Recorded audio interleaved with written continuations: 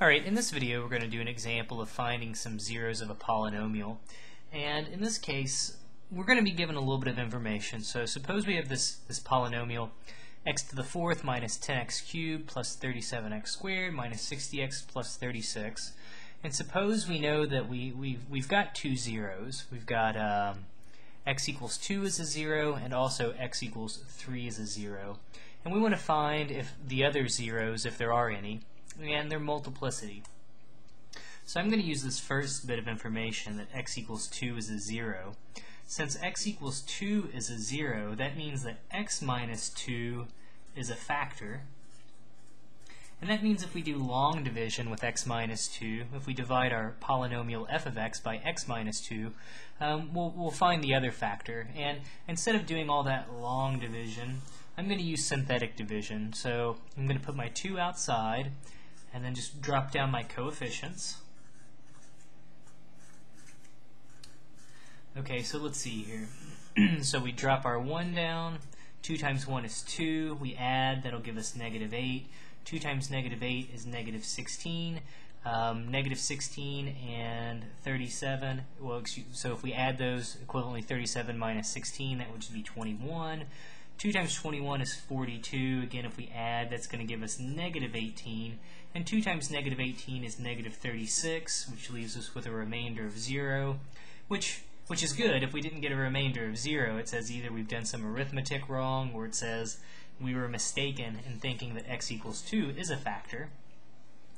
We started with x to the fourth. This will be our x cubed term, our x squared term, our x term, and our constant. So what it says is, it says we can write that original polynomial, x to the fourth minus 10x cubed plus 37x squared minus 60x plus 36. It says I can write that as the factor x minus 2 times all this stuff we just found. So x cubed minus 8x squared plus 21x minus 18.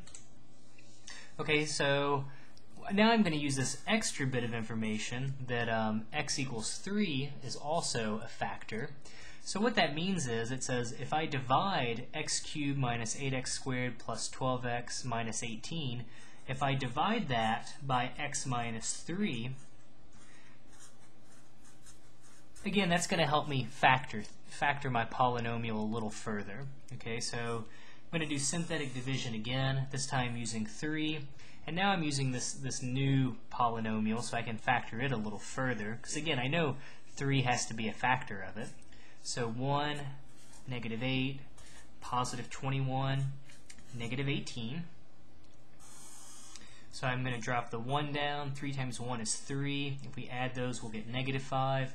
3 times negative 5 is negative 15. If we add those, we'll get positive 6. 3 times 6 is 18, so we get our remainder of 0. Since we started with something cubed, this will now be our x squared term, our x term, and our constant. So it says this x minus 2 times x cubed minus 8x squared plus 21x minus 18. It says that really we can write that as x minus 2. We said that if we divide that by x minus 3, another one of our factors, we'll be left with x squared minus 5x plus 6. So now we've almost got this very original, kind of complicated looking polynomial. We've almost got it factored out. Well, I recognize this last factor as being a quadratic factor, so hopefully we can just kind of play with numbers. So I think if we use, how about x minus 2 and x minus 3? If we multiply, we'll get positive 6. If we add, we get negative 5.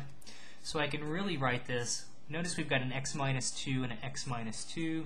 I can write that as x minus 2 squared. We've got x minus 3 and x minus 3. I can write that as x minus 3 squared. Whew. Okay, so now we've done the hard part, which is factor it. And to find the zeros, we simply set each factor equal to 0. And if we set the x minus 2 factor equal to 0, we'll get a 0 of x equals 2. Again, whatever the exponent is, that's the multiplicity. And in this case, it doesn't really matter, but let's go ahead and state it. So we could say that this has a multiplicity of 2. Likewise, the other 0, if we set x minus 3 equal to 0, we'll get x equals 3 as our other 0, and again, this would also have a multiplicity of 2.